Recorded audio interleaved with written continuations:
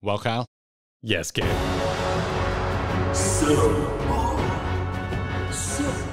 It's This guy again. dude, go away. Just die already. How many times do we have to teach you this lesson, old man? Is as far as you go.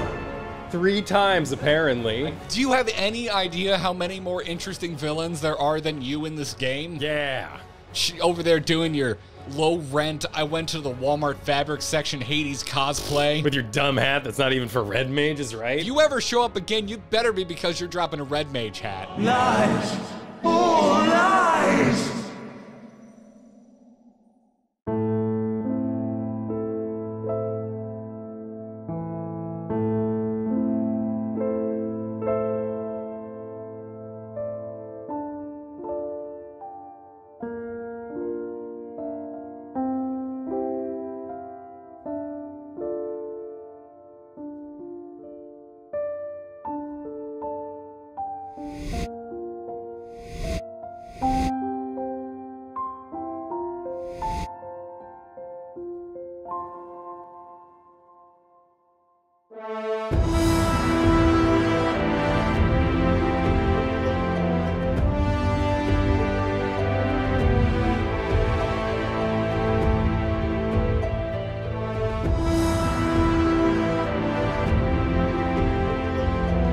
The rivers of time converge.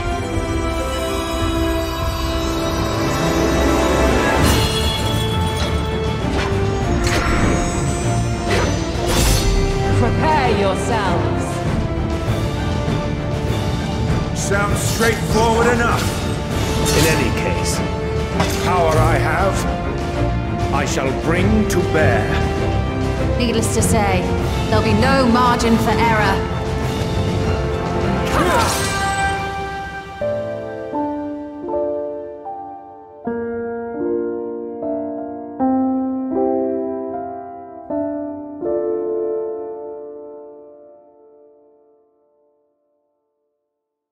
You know, we make notes before we get into these videos, Kyle. And I just have to ask, what does this note mean that says Fortuno apologizes for hating adventurers? Oh yeah, they're at the docks. He stands up and he's like, and I must apologize to you, adventurer, for I blamed you for taking these twins away from us, for leading them off on crazy adventures. But now I see it was actually their fault. The forum in general has kind of an anti-adventurer vibe going on, which is fair. They're a bunch of academics, and they have the gleaners as like directly employed adventurers that they can send on exact jobs. So the idea of people gallivanting freelance style throughout the wilds is probably pretty scary to people in the Ivory Tower. Wait, so they like gleaners because they're adventurers that don't have a mind of their own? Exactly. Oh, okay. Controllable adventurers. Aaronville's a generous lover. Yeah, he is. Gleaners are just adventurers. Does everything on the docket. Adventurers that do what they're told. I mean, except for when he kind of told Fortuno to his face there on the docks that they were in on it too. But they were being overworked, so they had every right to breach contract. Fair. And then we get into a sea of unvoice acted cutscenes by Fortuno, which is a real shame because the man has such a fabulous voice now that he's chill. Plus, in Elden Ring was the first boss, you know, the one that's always going tarnished. That's him. Margit? Thou art of passing skill. Warrior blood must truly run in thy veins. Tarnished. That's Fortuno. Yeah, he sounds badass in that Damn. game. And you can hear it too when he gets down on the level with the twins and he's like, I swore to myself then and there that I would not let them steal your futures. it gets like a little tarnished for You a gotta hot add moment. the reverb Yeah, to it, a little it's bit of there. that. Yeah. You know, he's not doing backflips with a big hammer, but we do get into a sea of unvoice acted cutscenes for Fortuno, which is a bit of a shame because they're very important and they're laying out the entire spaceship business. It makes them seem like throwaway lines, but like this one here, miniaturized magics have been applied to the interior. Oh, so when we get inside the ship, it'll probably seem a little bigger than it is on the outside. So it's a TARDIS. Yeah. Let's get back to the Dorito. Because Okay. we finally get to the Dorito that looks nothing like the Dorito on the Endwalker logo, and I feel, I really feel a class action lawsuit on false advertising is in order. Well, they're so tricky. What with the gremlin back in the Shadowbringers, they just like being misleady, trickery going on. Coy.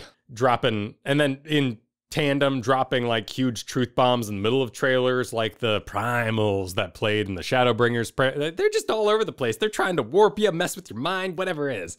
Just trying to get in your business. Make you believe other things that aren't true. And it works. I believe that the spaceship is cooler on the logo. Really? That flat thing? The USB? Yeah. Flying through space? Dark with like bright lit up glyphs and stuff, as opposed to like white. The Normandy? Like it's a lamer Normandy. Yeah, but it's kind of enterprisey. not as It's kind cool of Normandy. It's a spaceship, and I think it's a sleek design. Honestly, after playing like Heaven's Ward and going to Azazla, but particularly after this spaceship, I think it's just hilarious that anyone is like, this doesn't fit the aesthetic of Final Fantasy XIV. I'm like, have you played Final Fantasy XIV? Have you played Final Fantasy XIV? Do we play the same game? Have you seen all of the Allegan tech? Have you seen all of the Mach tech? Have you seen the ship in Endwalker? What do you... Huh? Is this guy talking to himself? Because you said the same thing about the car, and I did too. Oh, well, it's just... The car is just a tie-in to Final Fantasy. Final Fantasy XIV has found an amazing way to do whatever the hell they want, and it's awesome. Their aesthetic is whatever it is. Yeah. Yeah. It's all over the place. The only thing they don't have is like that vaguely steampunk look of Final Fantasy VII. Although I guess the goblins kind of have that a little bit. You can dress up pretty steampunk too if you wish it. Oh, yeah. Different from like a 7 aesthetic though. Like what's the main Midgard? Midgar? Oh, yes, the Midgar. Yes, the Pump City. Like black and green steampunk. They can do it if they wanted to. Sure. I'd be down for it. Anyway, yeah, it made me I've been having a chuckle to myself ever since because I saw the discourse, not on purpose. It's just I've liked enough Final Fantasy XIV things on the Twitter site. I've liked enough things. I've liked enough Final Fantasy XIV things on the Medion website that it's now feeding the Medion app is feeding me a lot of Final Fantasy XIV stuff, which sometimes gets me in trouble. Like showing me a gif of I think it's Estinian doing push-ups, and I haven't seen that scene yet. I don't know when Estinian does push-ups. Lucky you. Have you seen the video that went viral? The lewd Estinian? Estinian, yes. The lewd, the two balls. Like, I don't know who you are, dear artist, but you've brought me so much joy. That artwork it's just delightful. They know what the people want. Before we get into the meat of today's MSQ discussion, Kyle, we're in the end game now. And walking. Listen, you know how the YouTube thing goes. We remind you to hit the subscribe button, ring the bell, all that kind of stuff. But now is definitely the time to remind you because our finale for Endwalker is right around the corner. If you're watching this the week it comes out, our finale is next week. This time next week, we will have seen credits on Endwalker. Rolling by. Rolling? And now I just think about Limp Bizkit. You think anyone in Limp Bizkit has played Final Fantasy XIV? I don't know. Maybe. It's hard to say. Anyway, subscribe to the channel and also go check out our Clips channel because, there's some bite-sized MSQ stream goodness over there. If you don't want to sit through like a 5-6 hour VOD, subscribe. So what are you super excited about other than him confirming that they refer to the Ethereal Sea as the Underworld? Yes, that was cool because I love the river Styx. Mythology, the whole don't drink from the river, you'll lose your memories bit. I just got to a part like that in Sea of Stars. Death, exactly. Cool guy, and that always has the shop open for you in Hades. Yep. Another good game. Yep. Abhorsen, perhaps a little more obscure, but really love the way the River of Death works there and has a sort of lore to it where people hang on to the edge and become more evil and corrupted as they do so. People don't want to be cast down the River of Death, it seems. And that applies here. So first up, we have, at the heart of the star, the physical and ethereal are one and the same. Thus, the deeper we go, the easier it will become to pass between said planes. And he says, this is just like why we built the anti-tower. And we applied that same principle here. Awesome. Still want to hear more about like the Matoya rift because it sounds really cute when she got pissed off at the forum and ran off with, I guess, the whole anti-tower in the deal. In the divorce, she got to keep the anti-tower and all the frogs. He also says, but since the 7th Umbral Calamity, it has been rare to even hear a whisper. Yeah, that's when she started stocking up the gas, but more on that later. Yep. Kryl agrees to stay behind and work the ocular lens, which I love the idea of telescopes pointing downwards into a hole. It's just fun. It's just cool. And they have the very kind of bendy, super mirrored idea going on. There's an ocular lens, and she's used to seeing the composition of our souls from spying on us for so long on the first and taking care of our friends. Genius. Yep. Great use of Cryle. Good payoff. Yep. There's a setup for this. It's wonderful. So Cryle gets sidelined because there's setup for Cryle getting sidelined. Now, I don't care about anybody else's interpretation of this because I'm countering myself here because I became confused. So this is for me. They go on to say, in the swirling depths, there are pockets of ether so dense and turbulent that they can unravel one's soul. In its embrace, his memories washed away, leaving only purity of one's soul, or so we believe. Some theorize that they linger for some time. Those associated with strong sentiment in particular. In those depths, memories of the departed may even coalesce around you for hatred or for love. This is really important because not everyone we're going to meet in here is necessarily a dead spirit. A large chunk of them are just memories, which is why it's a-okay that Iceheart defends us from Amon when we get there. Yeah, this is a great place to kind of just get directly into the Aitiascope because I thought all of the souls that were kind of being pitted against each other were going to line up in a way that made sense to the story that we know as Final Fantasy XIV, because it opens with Ilberd showing up and then I guess the memory of Papalimo manifesting through the head of Louisoix's staff to defeat him. And also, like, what a great sly way to just, for the game and the narrative of the game to give Ilberd the middle finger because he's not even a boss. Not even a boss. Doesn't even have a purple wall. Door boss. Mini boss. He's the bouncer before the boss. Yeah. He's the one seeing if he got cool enough clothes to even come in the club. Get wrecked, Ilberd. Again. But yeah, that kind of, to me, that set it up that I was like, oh, and then I will probably see like Thordan or the Knights and then Horsha Final Show. Nope, nothing else matches up. Line it all up perfectly. Nothing else lines up. No, but it is cute. Yeah. When you take them as memories, as this line has now made it clear. It is a profoundly cool dungeon with, for me, probably the least interesting dead people that could have brought back to be the bosses. Let's talk about that in a moment. First, I just want to compliment the elevator ding.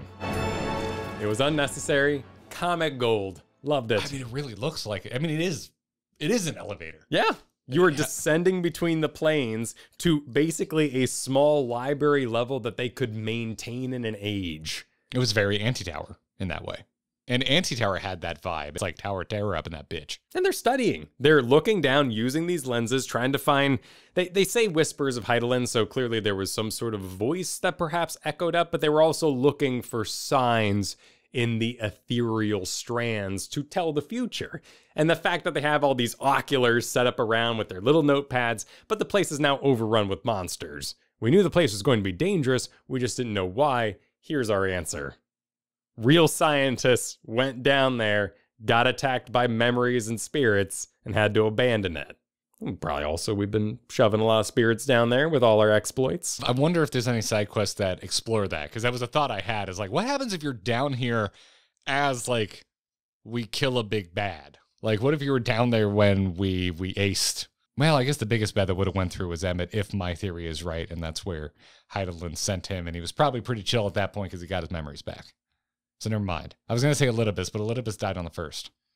So he would have gone to the ethereal sea of the first. We are on the source, so do all things connect? We don't know that yet, and I'm not prepared to have that conversation. And I actually don't remember if Elidibus made any reference to him like fully dissipating, the soul returning, or like not, like it's completely gone, much like what we're going to talk about when we get to Vana. There's a difference between being so overloaded with ether and exploding and possibly being entirely drained, like what happened to Elidibus.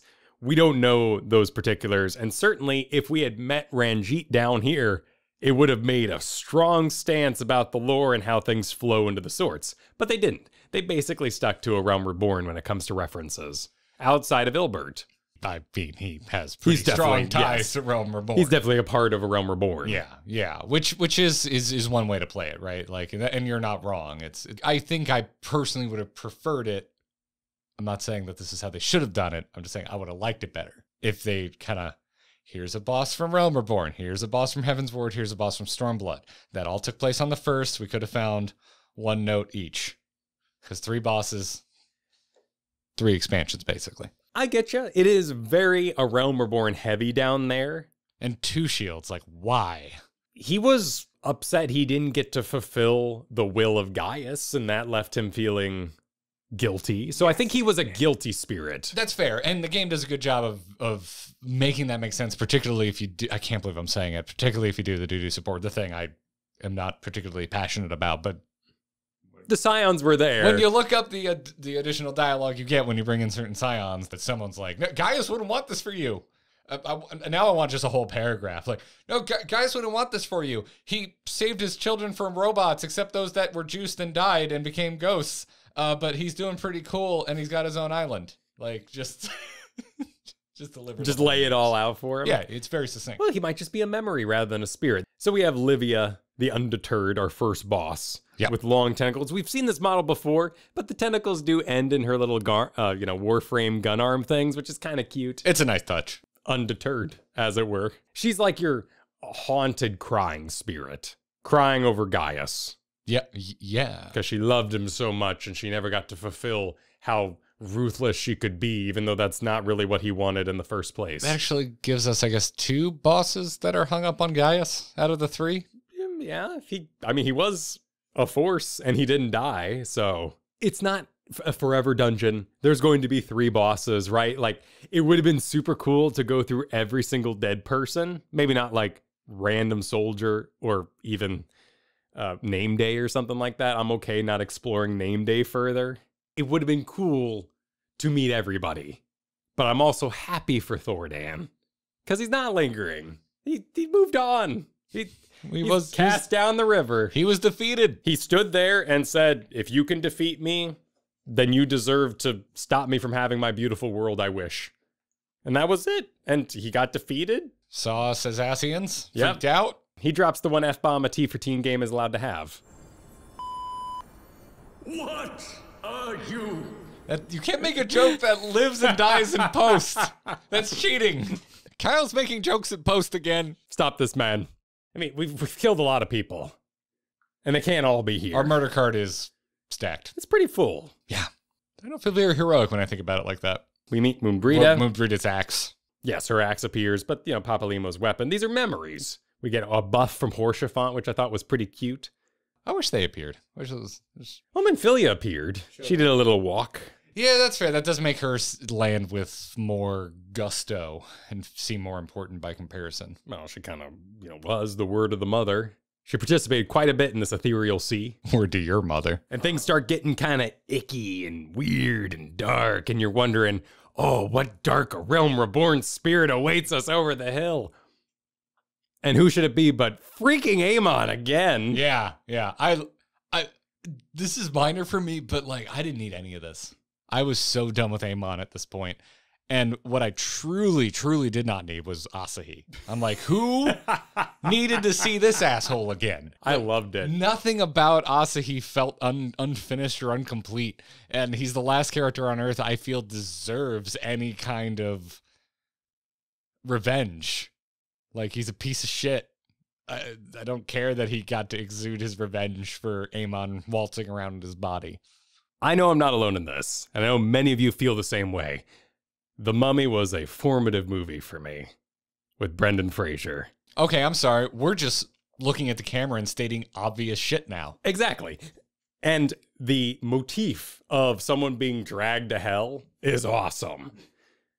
And so I was more than okay with Asahi showing up and just dragging Amon down. He didn't actually do it. I think it would have been, pretty expensive to actually animate old broken mouth Asahi. I'm so conflicted now, because isn't that also, in a way, a piece of Hermes' soul? And I feel bad for Hermes, and I don't want Hermes to go to hell. Well, there you're getting into an interesting question of why it looked like Amon rather than Hermes. Well, because it's the soul of the reborn shard that was Amon. Who was elevated to the seat of Fandaniel, who took the body of Asahi. If he would have looked like Hermes, that would have been a very interesting choice. But instead, we dealt with Aemon here. Ending Aemon's story, but not Hermes' story. I don't know. I really felt done with this character. I love his send-off at the end of Zodiark. He's just sad. We know he's sad. It was established that he's sad. It's a tapestry. It's a tapestry of villainy. It's a tapestry of answers to the question. Maybe if it hadn't happened, there would have been some doubt in your mind about Aemon actually being that Aemon, but it was pretty clear when we saw in the recording back in the patch content that Azaslaw Aemon was Aemon. Azaslaw is some sort of mental journey through the memories of time of rebuilding Elpis, as highlighted by Grahatio working the engine earlier in the Labs Part 2. There has been plenty leading to this. I get why you see it's a retread, but to me, it was 100% a dialogue versus Xenos. And I'm talking about Xenos' speech when he was about to become Shinryu. So I ask you, why live at all? Man should fight for the joy of it. To live, to eat, to breed. Lesser beasts snap and howl at one another for this. Only man has the wisdom and the clarity to embrace violence for its own sake. Man wallows in a hell of his own making without purpose or meaning. Or we who are born into this merciless, meaningless world have but one candle of life to burn. Later on in this episode, when we talk about Hydaelyn telling everyone why you're so great, how you found out to defeat despair, if she pointed to Xenos, she would tell him the reasons he yelled at right before he summoned To hunt, Shinryu. to drink, to breed. Yeah, all those. Your ending desire to hunt, to drink, to breed. It's really upsetting, but hey, you defeated despair, so good for you, I guess. Again, that's why I'm saying, and very poignantly, this is a tapestry of answers. We're about to listen to a song called Your Answers, which is the reverse of the chorus, now answering Hydaelyn's question as to why we live, right? Like, it's all poetry here, and Aemon is an important piece of this. To live is to suffer. To live is to suffer. And in suffering, find strength and purpose and hope. I think Asahi is rightfully pissed. Because I would be pissed if someone stole my body and masquerade around. The part I'm nervous about is this line here. Don't try to follow me. I had more of you people than I could stomach in life. Never mind in death. Likewise, I pray we do not meet again. You had better hope not. The shit, Asahi? What is this? Is this foreshadowing? I will not be pleased if we do the Asahi revitalized adventure. I never want to see him again. No! This is the last character I want to see them pull out of a lexicon. Of course you can't stomach something. You got stabbed by your sister in the stomach. Be done! Well, it doesn't really matter once you're dead. Move on! Move on. Move on! Meaty on! Down the river you go! Just go. It's fine. I'd just be pissed if someone stole my body. He's such a terrible person that I loved the last thing we saw of him. Him being murdered by his sister, who he was so cruel to. Instead, Asahi's getting the last word here, and that does not sit with me well. I found it pretty in a way. Because you know who didn't show up in this? Yatsuya. She's at peace. Yeah. She ain't haunting nobody. Yeah. I was way more satisfied watching Asahi get murdered be the last time I saw Asahi. Yeah, baby! That's what I've been waiting for! Well, other than being paraded around in the body by Fandaniel, but he felt like a different character at that point. I thought it was cute that he was like, and how dare you make me do things versus Lord Xenos, who I love so, so much. I would never do things to hurt little Lord Xenos. Well, let's get to the 8-part You Had a Heart All Along, Tin Man. You can reduce it down to that, yes. I found it pretty. Let's get to the death of a character I only just started to think of as a character and not a deity, even though they are now shown again as a deity. Joanna Roth played what is essentially the tank, the Shield Maiden in Dragon Age 2, and did such a phenomenal job. There's a super cute quest in there where you help her fall in love with her boyfriend. So this route's pretty quiet? Yes, and it's a real nice night for an evening. As you say, Captain. Yes, as I say. She's voicing Heidelin here and just destroying it. It is amazing. She has that weight of the Battle Maiden. I would hear thy response, warrior of light. Shouldst thou emerge victorious? I think they walk the line perfectly of the weight of those line deliveries feeling like they simultaneously could be coming from a deity or a person. That is, I think, how they were trying to have you look at Heidelin after having met and spent time with Vana, or I'm projecting because that's how it hit me. Not only did I not trust Heidelin throughout most of my play of Final Fantasy XIV, but I also don't tend to get attached to like omnipotent beings in fiction. They're just impossible to relate to. To me, they're only fun if they're fallible.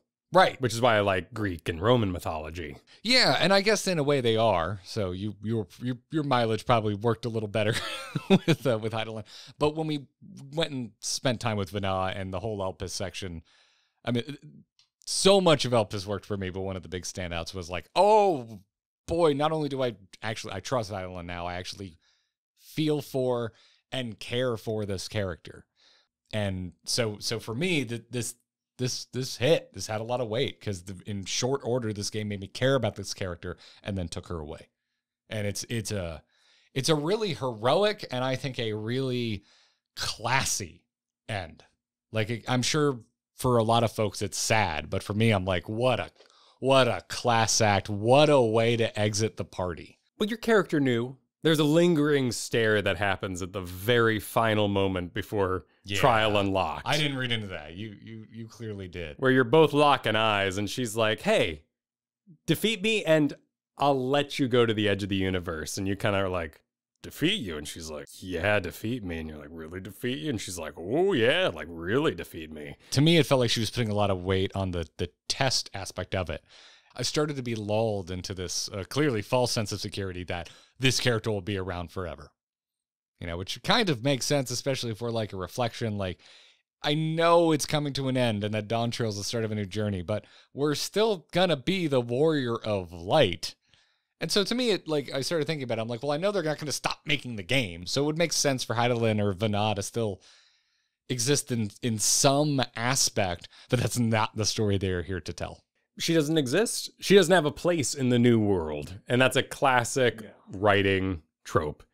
And she's not precious about it at all. Like, she could have left the crystal behind as a beacon. And she's like, no, cram that thing in the fuel tank and ride my collection to the baddie.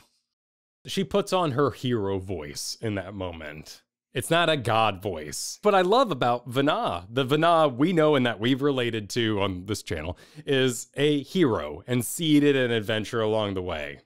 All of it, I think, is what makes it relatable.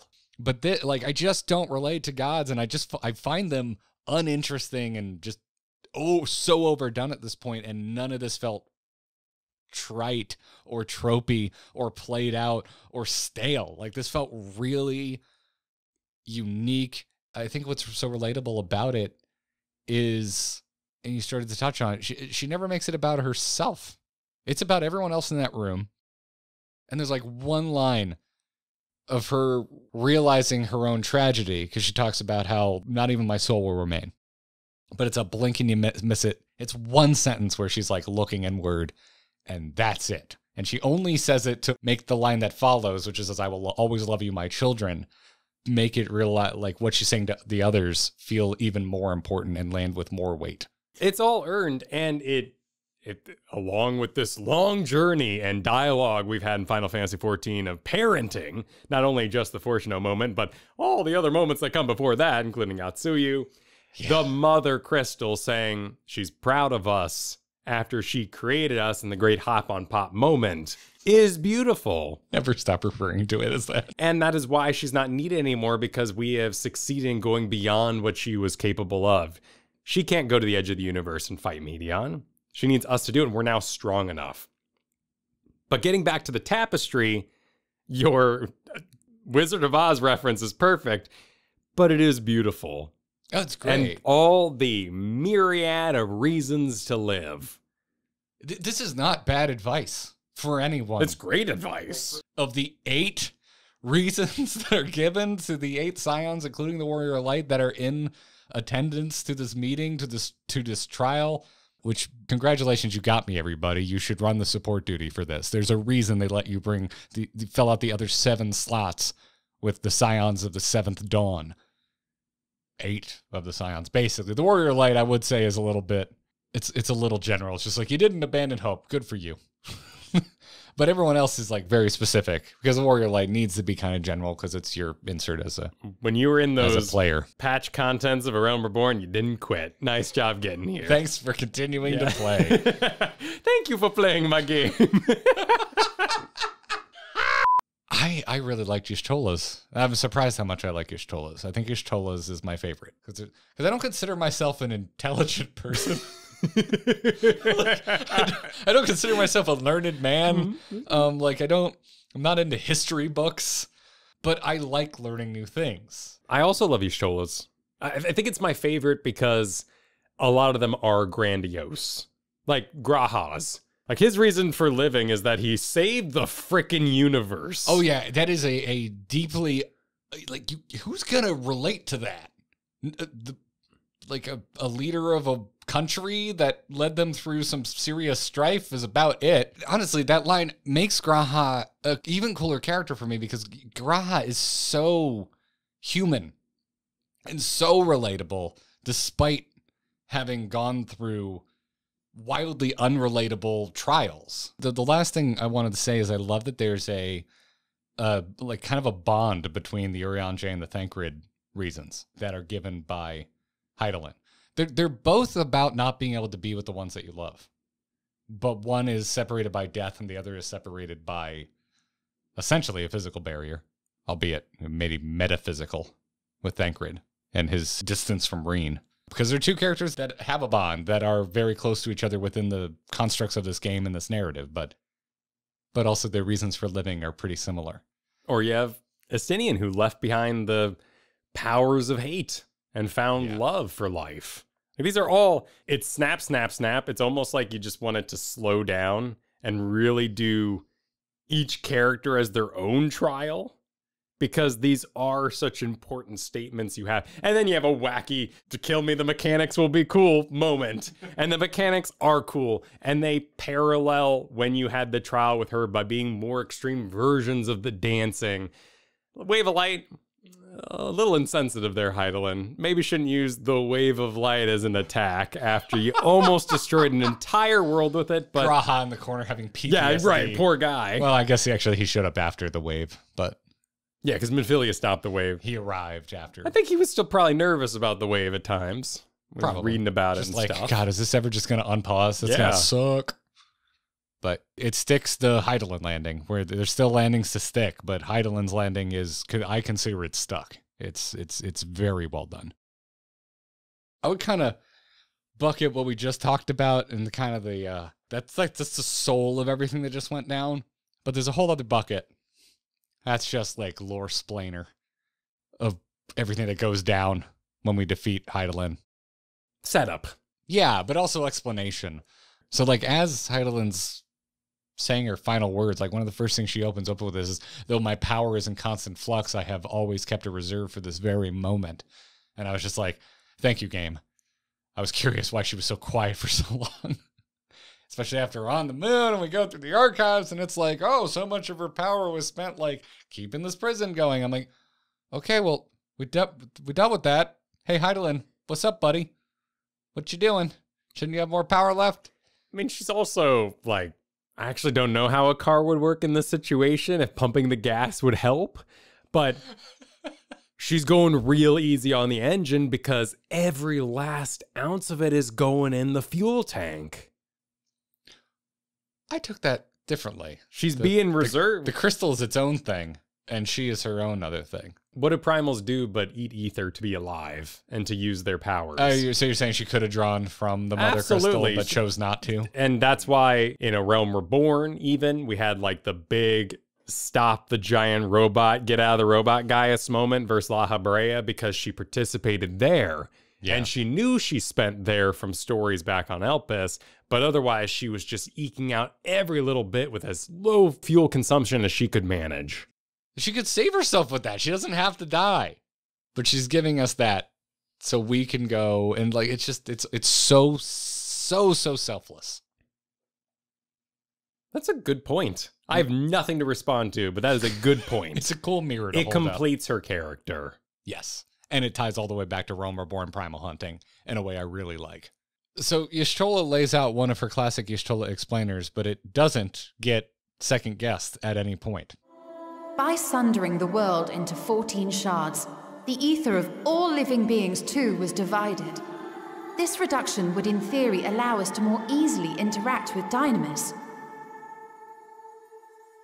Having seen mankind brought to the very precipice of extinction, you wished for us to develop a means to overcome despair. You believed we had the potential and sundered all creation to see it fulfilled, to deliver us to that swirling maelstrom of Dynamis in which our foe hides, and grant us the power to defeat her once and for all. Is this not true? It still dodges that omnipotent problem that you and I both have in these situations, because how did you know this? But in this case, Y'shtola poses it, and it's nothing but a silent nod from Heidel in agreement, and then she goes on to say, that was a very cool bonus to what I had to do, but really I had to seal away Zodiark by splitting him into 4 pieces. The fact that you came out the other side able to interact with Dynamis better was a happy accident, and boy am I glad it happened.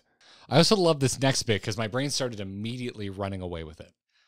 She's like, I have one final gift to give you. You still have the Crystal of Azim, yes? And I'm like, oh man, new powers that we're going to carry into Dawn Trail. And she's like, don't worry, it won't last forever. She's very clear. They cover their narrative asses in this section. Like, it's great. Like, so Heideling gives us a crystal containing the memory of Meteons passing through the stars. And for a hot second, I'm like, wait, where did that come? I'm like, oh no, yeah, she shot the memory tracking crystals. device. They happen all the time. Vanoth too. shot the tracker, the Spider-Man. Yeah, but she says memory. It's just data.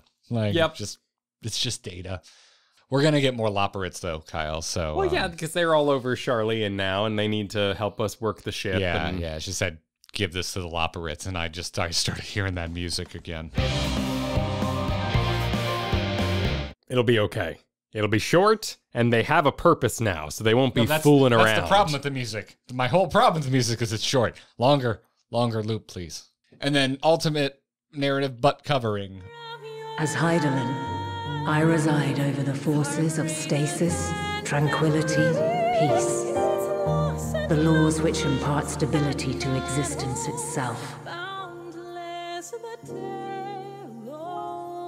I will weave this self-same power into the crystal, granting thee mastery over matter, to give form to the formless. Use it wisely, or it will not last indefinitely. We're going to summon and give form to our dead buddies for the final fight. That's going to happen. I think that's how we bring Emmett and Hythlodaeus back into this, because they're even getting hinted at in the bubble scene after all of this. Oh, sure. Which I don't have a ton to say other than I very much enjoyed that scene. Yeah, the tech is already there, at least to us, now in the future. When you experienced it, it would have been the past when this wasn't done yet, but we know that the support duties are done for Heavensward now, where they have an Iceheart, a Fortuno, Emmett, Hythlodaeus. Who else? It's going to be a trial, so we need more characters. Who else can join us? And Papalimo, because we're able to we're summoning all the dead. Ysael. Yep, I already got her Iceheart. Okay. I call her Iceheart. Persephone, Ysael, Papalimo, Emmett, Hythlodaeus. Yep. We need what, 2 more? 2 more. Who else is dead? Minfilia, I guess. Oh, Minfilia, yeah. That's a huge one. How did we forget her? Louiswa? That'd be interesting. That would be interesting. That would be a really big that would be payoff for the 1.0 interesting. people. We don't think about it because we didn't play 1.0. But you think she's dead. Like, there wouldn't be a Vana ghost in that trial. I don't think there's anything to pull. And it would betray the gravity of this scene. It would. The frog, the Matoya frog. Last one, Matoya frog. Matoya tank in the anti-tower. This is how we're going to summon our dead friends. I like it. I think. And they've added enough excuse that this can happen once. Don't think about it too much. Just, we've empowered this crystal. And also, now that we're in full, one of the final pieces of cooking we'll ever do, because we are standing on the precipice of finishing this game, as much as you can finish them in MMO, which, God, I'm already having thoughts of, like, what an accomplishment that they actually, like, gave an ending to an MMO. Bold. But they're still going to keep the game going and just new arc. Let's go. Did you know that Final Fantasy XIV is a good game? You should play it. But as we're here at the end of our journey with Realm Reborn through Endwalker, I really, truly believe that that's the only thing that can happen with that power being bestowed. That's what when we first got the Asm Crystal, it's how we canonically summoned warriors to our aid. Like it's what that item does. It's the MacGuffin that explains canonical duty finder. This is an interesting line here about the forces of stasis, tranquility, and peace. What would be the purpose of that? Maybe we get to unmerge, do our own hop-on pop-on Medion since she congealed with her sisters and split them all into their individual bits. You can have the trope of us carrying the little baby, the good Medion, out of there kind of moment. That's interesting. I figured to me, it just reminded me of Shadowbringers and the stasis that comes with the power of the light that in Shadowbringers was utilized for evil. How does it land for you to know Vanna's just gone? It works well with what we know of defeating Ascians, that the White Auracite is used to keep them still while we blast them, that Emmett was defeated, not because of the White Auracite, but because he was blasted so thoroughly. So to me, this is a nice cleanup of what we were confused about. Don't you just get reborn? But no, she's been through so much ether. She was packed with ether to make herself as a primal in this first thing. Much like Louiswa became Phoenix was an interesting, like, lower tier primalization that happened. And the fact that you can connect all those bits, it's clean. Well, man, the next video, while it may be 2 parts, will be post us finishing Endwalker. Have answers. Edge of the universe. Hope you walk with us to the end. And enjoyed the journey getting here.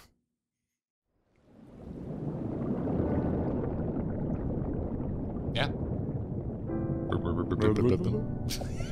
Mysterious fathoms below.